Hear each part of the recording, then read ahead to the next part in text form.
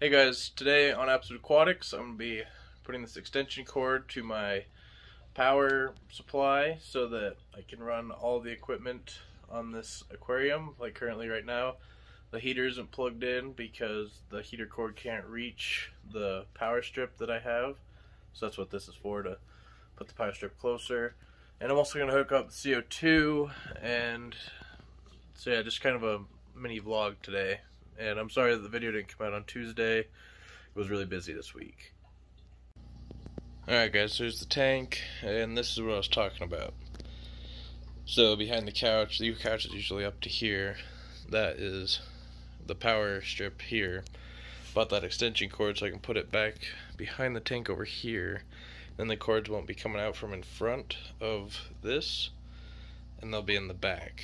And so that's what I want, and that's what I'm going to do today. And then I can hang this up how it's supposed to be. This front panel of the stand is actually supposed to be up as high as this, so that it has a nice look where you don't really see the rim of the tank.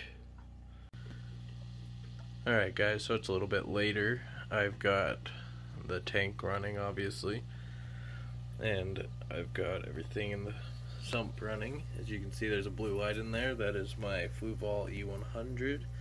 It's showing blue right now because the water is still colder than what I have the temperature set on that heater. And the reason it's able to plug in is because I got this extension cord that goes to the power block over there, the surge protector, power strip, whatever you want to call it. And so now I'm going to add something else to the power strip. I'm going to get my CO2 system, and I'm going to hook it up into this tank because this is my display tank. I want it to look nice, plus it'll also help with the algae control a little bit. And so now we're going to head over to the fish room to get that, and while I'm there I'll feed the fish. I guess it's a little later than I thought, so all the automatic lights have already turned off, so we'll just feed Sabrina.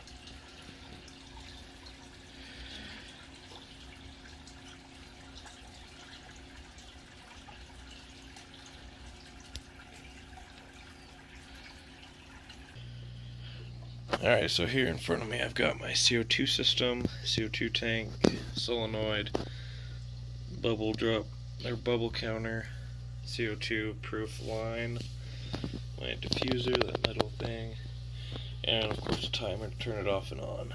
I'm going to run this CO2 running probably only for an hour at the beginning of every day, and I'll probably have it bubble maybe just a little bit faster than a bubble a second.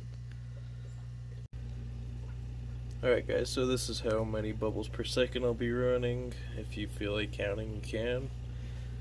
And it's putting out a pretty good flow. I'm going to adjust it a little bit so it's going right in front of that outflow there, so that it just stays in the water and gets mixed up a little better.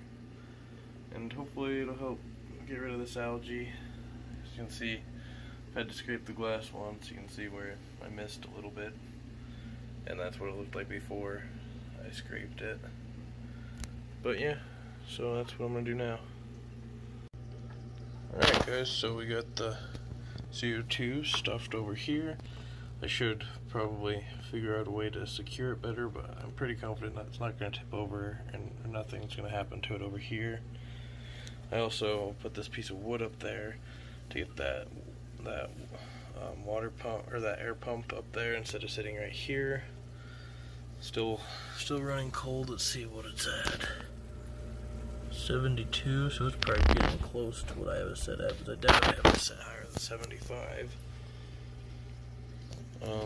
Let's see. Fluval 3.0 is starting to turn off. I moved that a little bit so it's just sitting right in front of where the water blows out of that output. And now I'm going to put some screws into here so that I can hang this board here.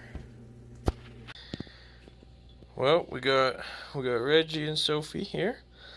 We got everything done that we were doing today. It wasn't a lot, but we got that extension cord put in, we got the CO2 set up, and I got this board hung up. It looks a little weird right now, but that's because I didn't want to try to move the tank with it full of water. But when I do a water change, I will pull it up to this front right corner so it's just right tight in there, and it'll look nice. and you won't see the rim. It'll basically look like the stand will cover the rim. I like it like that. It'll look nice.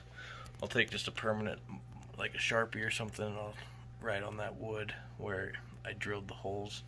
And this, I actually can pull it right off, as you can see, because I drilled a hole, and then just set it right back on top of that nail. So that's removable, so I can get to the sump. Alright guys, so I really hope you guys enjoyed this video. I know it was a little weird, short, and obviously on the wrong day. I'm definitely going to try harder to make sure I get a video out on Tuesday next week. And I believe it'll also be on this setup, so if you're enjoying this setup that I've got in my living room here, definitely make sure you check that out. It's also good for people with fish rooms and just any aquarium. It's a very useful video, so make sure, if you're not subscribed, subscribe so you see that. Also hit that like button, and in the comment section, I want you guys to comment your guys' fish that you think I'm putting in this aquarium, and I want you to comment your favorite YouTuber with less than 5,000 subscribers, not me or yourself. And I want you to comment your favorite fish. Alright, thank you guys for watching.